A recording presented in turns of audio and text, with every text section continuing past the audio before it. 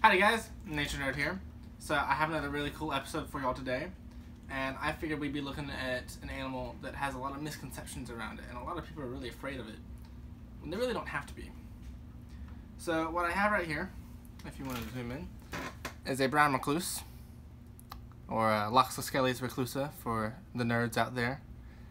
And spiders in general get a really bad rep of always biting people, and the bites are so bad, when really, in America, that's not the case. Around the world, spiders don't want to bite people. Okay, you see a spider on you, to the spider, you're just moving ground. Okay, they're not going to bite the ground. They don't want to waste the venom that they made to eat prey on a predator that really doesn't hurt you in the long run. Most spiders.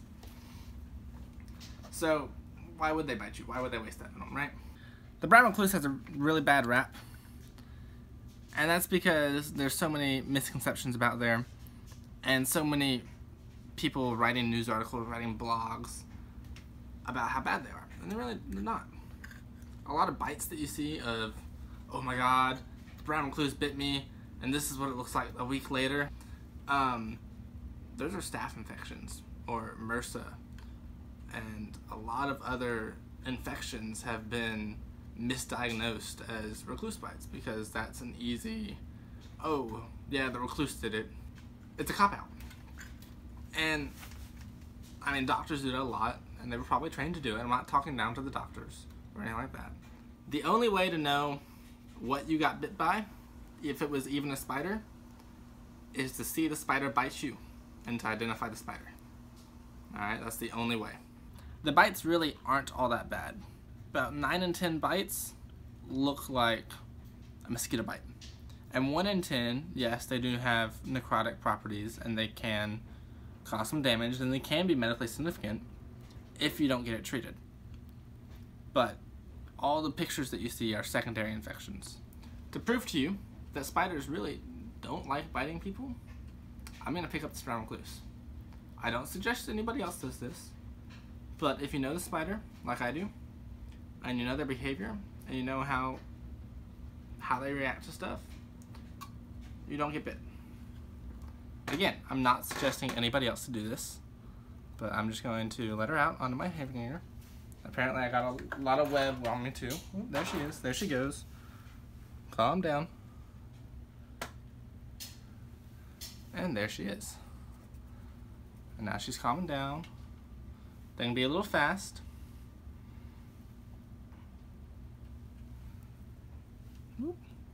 So, I also see a lot of people saying that brown recluses, they have some in their house or something, and they're in like Minnesota or Canada or something.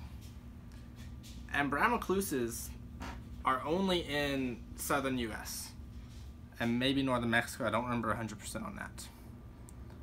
But if you see one up north, occasionally they'll come in on like produce and stuff. But other than that, they're not in the north. Plain and simple. A lot of spiders get misidentified as brown recluses. And generally just any brown spider is a brown recluse to most people. Southern house spiders, for instance, look like them somewhat. And a lot of spiders even have that fiddle on their back, which if you can look at the brown recluse, if I can get her to stop for a second, you can see there's a fiddle there, kind of. It's more of just a stripe really, in my opinion.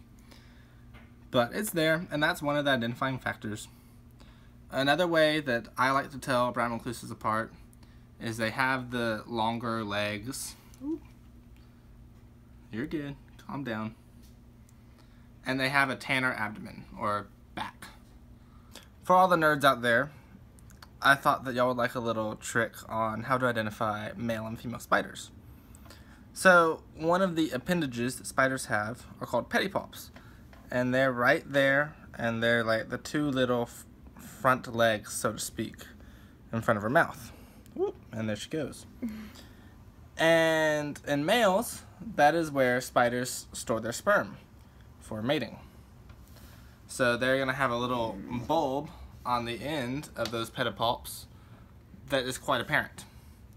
Now, in females, they obviously don't have sperm, so they don't have that bulb on their pedipalps.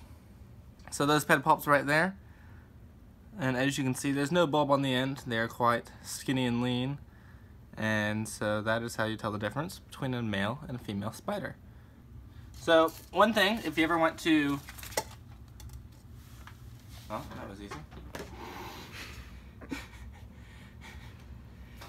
Go back out. Make it a little bit harder. So one thing, if you ever want to relocate a spider that's in your apartment or your house, is you can let them run into a cup and kind of guide them in with a piece of paper, like so. And then put the paper on top. And now you have the spider caught, and you can just go outside and just kind of check the spider out. The spider will be happy outside. You will have one less spider in your apartment. Everyone's happy. However, I would like you to keep in mind that spiders are natural pest control. And personally, I would much prefer a spider in the corner, not bothering me, rather than a fly in my face, which is really, really annoying. So, it's up to you. Just food for thought. Alright, so I wanted to quiz y'all. I've shown you somewhat how to ID a brown recluse. Now I want to see if you can do it. Alright, so 4 pictures are about to appear on your screen of different spiders. I want you to see if you can tell which one is a brown recluse. Leave a comment if you could, or if you couldn't, and let me know what your reasons were. Alright, here we go.